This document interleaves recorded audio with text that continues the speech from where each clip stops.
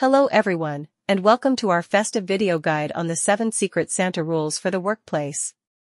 The holiday season is upon us, and what better way to spread cheer than with a Secret Santa exchange at the office?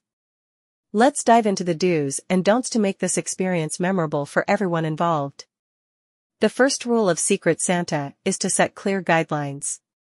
This ensures everyone is on the same page.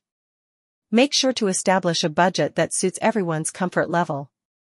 It's not about the price tag, it's about the thought behind the gift. Communication is key, so use tools like anonymous suggestion boxes or online surveys to gather preferences and wish lists. Rule number 2, inclusivity matters.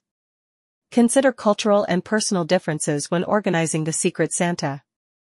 Be mindful of religious holidays and dietary restrictions when selecting gifts. You want everyone to feel included and valued.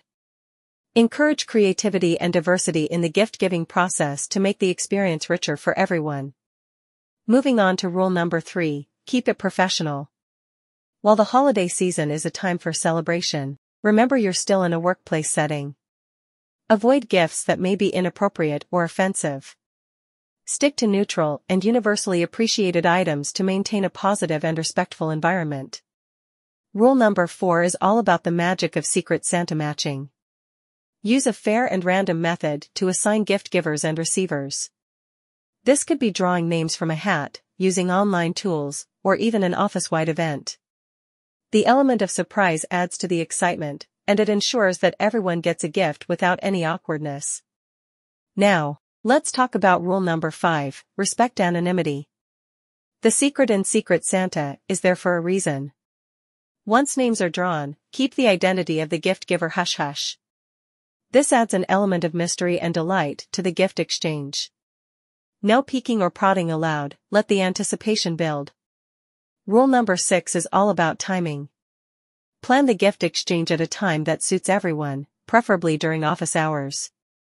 Avoid creating additional stress during the busy holiday season. Whether it's a festive lunch, a coffee break, or an end-of-year party, choose a moment that allows everyone to participate and enjoy the experience.